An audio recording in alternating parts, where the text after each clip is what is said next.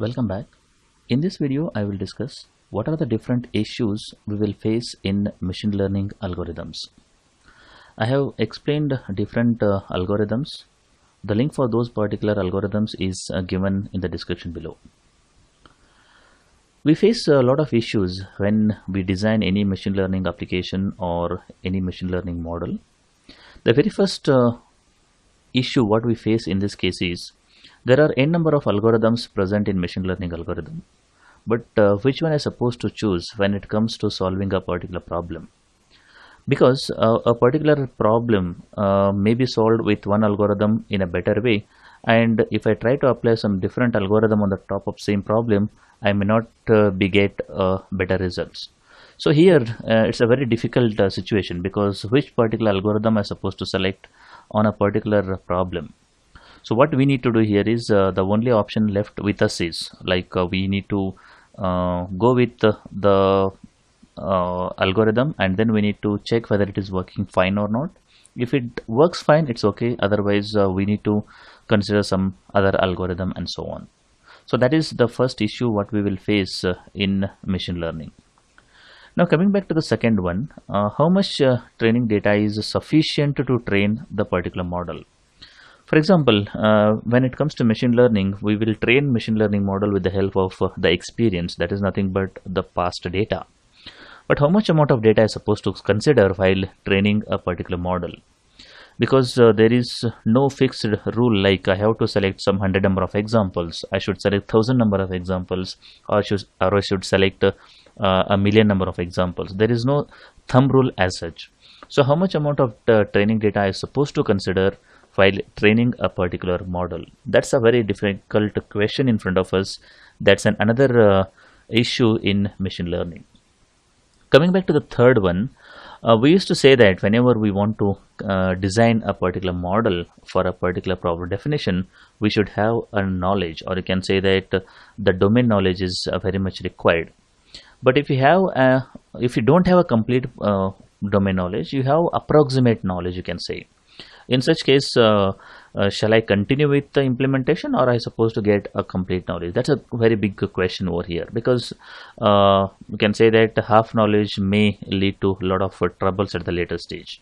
So that's another thing we need to know, because everybody may not be having the complete knowledge about all the domains. So that's a big problem in this particular case. Coming back to the fourth, you can say that issue over here. As I said earlier in the previous issue, how much amount of data is sufficient for training a particular model. Let us assume that we have selected some, we can say that the examples to train the model, maybe around 100 examples. Now after training that particular example, we will test our model, and the model will perform with some accuracy. But what happens is we may not be happy with that particular accuracy. In such case, we need to go back and then train our model with a few more examples. But while selecting few more examples, there comes the problem. Which particular example I supposed to consider? How many new example I supposed to consider, and so on. So these are all the problems comes into picture when you want to select a new set of training examples on a trained model and so on. So that's another issue in machine learning. Fifth issue in machine learning talks about is it possible for a learner to automatically alter its representation? For example, initially we will give some set of representation. Let us say that if it is an artificial neural network, we say that there will be three layers. One is input layer, another one is output layer, and in between there will be a hidden layer. Now, is it possible for a learner to alter this particular representation? I will go with the four layers rather than going with one hidden layer. I will add one more hidden layer. So such kind of things are possible or not? That's a big question, because manually, if we try doing this particular thing again and again, it will take a lot of time. So that's a big question. In decision tree learning algorithm, we initially say that the depth of the tree should be around, let us say that the 10 level.